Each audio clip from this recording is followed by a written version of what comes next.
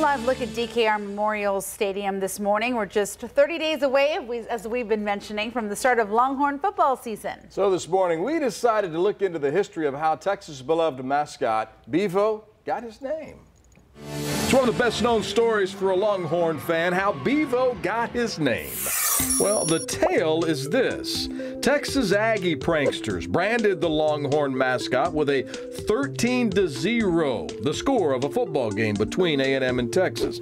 Then, the story goes, Texas fans changed the 13 to a B, and then they made the dash an E and added an O, and all of a sudden, Bevo was the name. It sounds good, right? Well, it's not actually how it happened. It's not how the Longhorns mascot got his name. Texas and A&M did play a game in 1915, and the Aggies did win 13-0. People did brand the Longhorn 13-0 a year later, but no one ever changed it to say Bevo. Bevo was first named Bevo by a journalist, actually. In 1916, Texas was playing A&M again, and the game was tied.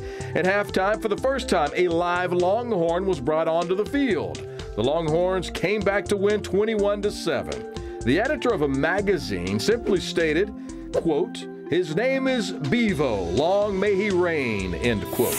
There are a lot of stories surrounding how he came up with Bevo, even one about a non-alcoholic beer. Keep in mind now, this was the Prohibition era. It was simply called Pevo.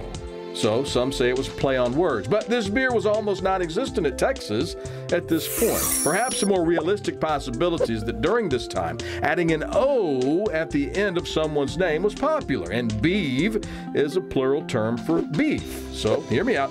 Beeve becomes Bevo. It's more believable than the alcoholic beer theory to many. While we're unsure about how the editor locked in on Bevo, one thing is for sure, it was not named because of a group of Texas A&M Aggies.